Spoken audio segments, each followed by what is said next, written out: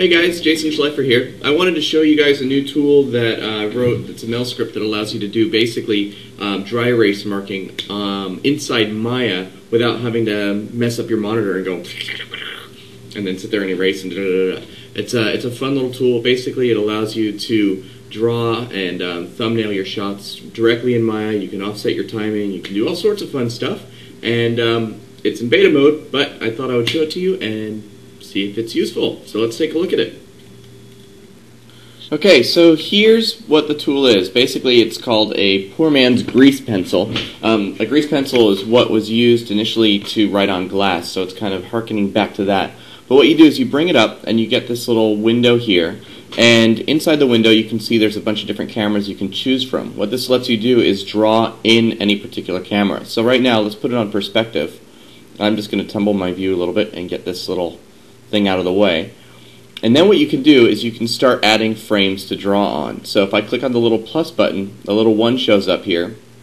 And then if I choose Use Draw Tool, as soon as I start drawing, what you'll see is that I'm basically drawing a little thing in space. So let's pretend I'm going to do this little jumping guy. Now what I can do is say, okay, I want to have him stand here, and I'm going to anticipate a jump up. So what I do is I drag in the timeline to the frame where I think maybe I want him to anticipate the move, and I'll click the plus button again. Now you'll notice I've got a 1 and a 6 here. When I go to frame 6, the previous drawing that I had ends up being grayed out a little bit. Basically, it does a 1 frame back ghosting. So I'll draw a new frame for frame 6, and maybe I'll just sort of go like that. And if I scrub back and forth between the two, you can see that it will switch at frame 6 to the new drawing.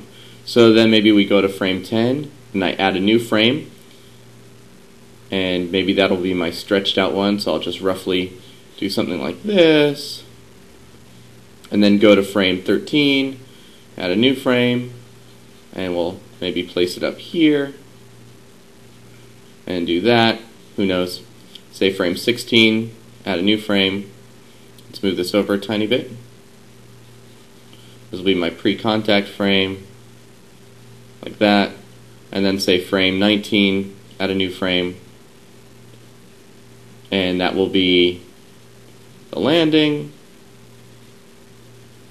like this, and then frame 21 will be a settle up into a default pose. Okay, so if we scrub through our timeline, you can see we have this animation. We can even hit play and play it back if we want. Now what we can do is we're not just stuck directly in this time. You can see over here in the list I've got all these different times that represent how long my animation is. What I can do is go to any one of these and say I want to have more hang time up when he's up in this position. So I'll go to frame 16 and I'll just hit the down button. And what that will do is push all my other time further down. So now he actually hangs quite a bit longer up in there. Okay?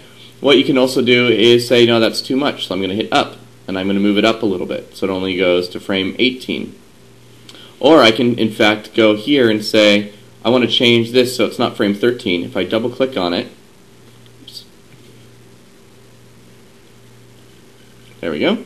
I can then say, I want that to be at frame 12, and it'll move that one to frame 12. Okay? So you can go ahead and play with your timing in here. You can also turn on and off the visibility and the ghosting. So if we take a look at this, if I turn off pre-ghosting, it's only going to show me the ghost frames after the one I'm currently at. And if I turn off post, it's only going to show me the ghost frames before. I turn off all of them, and I have no ghost frames at all, and I can just see my animation directly like that. I can also turn off the visibility very quickly. Some of the other things you can do, let me just hit File New. Let's say I'm going to do a bouncing ball.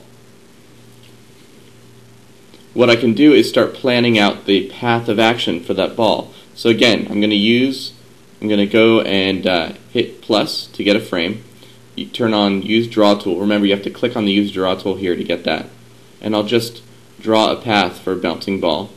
Say it's going to do this and do that. And that's the path I want to use. If I click on the Extras tab, it has something here called Stored Frames. What that means is that I can take any frame that I've drawn up here and kind of save that I'm going to call it path,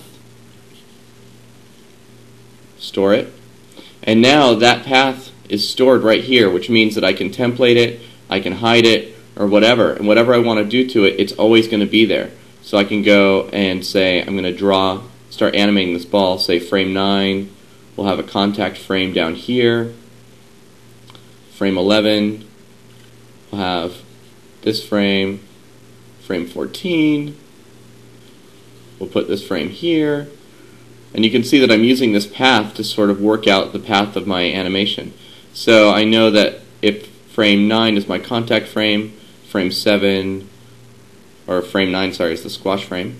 Frame 7, maybe I want that. Maybe frame 4, I'll insert a frame, it'll be like this. And so you can start working out your animation along that path.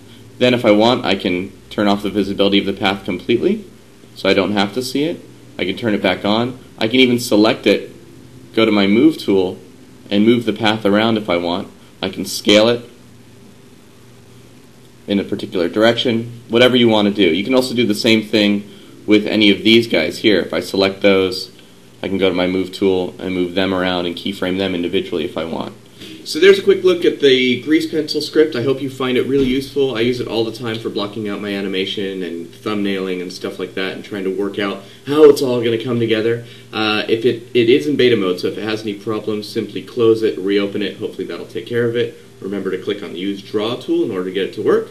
And in order to get it, simply go to my website, go to http://johnandhisdog.com/melscript/js_greasepencil_3.mel to use it. Copy that script to your scripts directory, which is, I believe, in your user documents /Maya/scripts. Copy it there, open up Maya, type js_greasepencil_3, hit enter, and it should pop up. Hope you enjoy it. Thanks very much.